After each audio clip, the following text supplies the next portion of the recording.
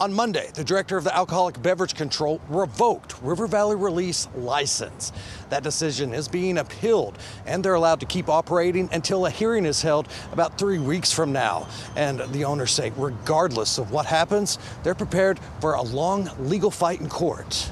River Valley Relief is one of 8 cultivation facilities in the state and the only one in the River Valley. We've got a great, super motivated team who's devoted to our mission, and the mission is serving Arkansas patients. Storm Nolan and his brother invested more than $8 million into the operation that employs 75 people with a payroll of about $2 million a year. Right now, they're producing nearly 1,000 pounds of medical cannabis a month, as well as other exclusive products that are sold in Arkansas dispensaries. This is a product that we developed called Arkan Raw. The biggest demographic of patients that find the most benefit are our cancer or terminally ill patients.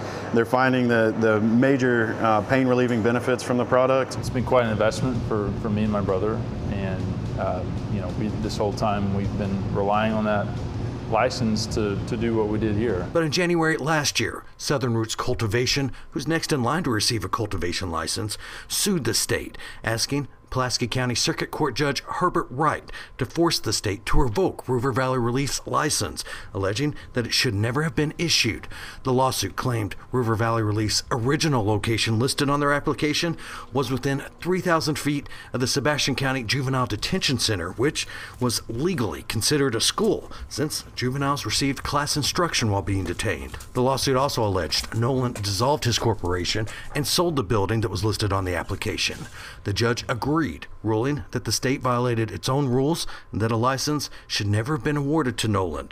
He was not allowed to intervene in the case. And based on that ruling, the director of the Alcoholic Beverage Control revoked the license. At least 2 of the charges weren't true, and one of the charges has already been settled. It's really to remain in compliance with the court order. To say there are a lot of moving parts here would be a bit of an understatement. Department of Finance and Administration spokesman Scott Hardin says River Valley Relief can't continue operating until the ABC board hears the appeal. As of today, people are spending about $800,000 a day on average purchasing medical marijuana in the state. So again, there's a reason these licenses are so competitive. We believe the facts speak for themselves, and if they hear us out and let us make our case and give us a fair shot, we're on the right side here of the law. The Alcoholic Beverage Control Board hearing is scheduled for December 21st. Hardin says if members do vote to officially revoke River Valley Relief's license, then they could sue in circuit court,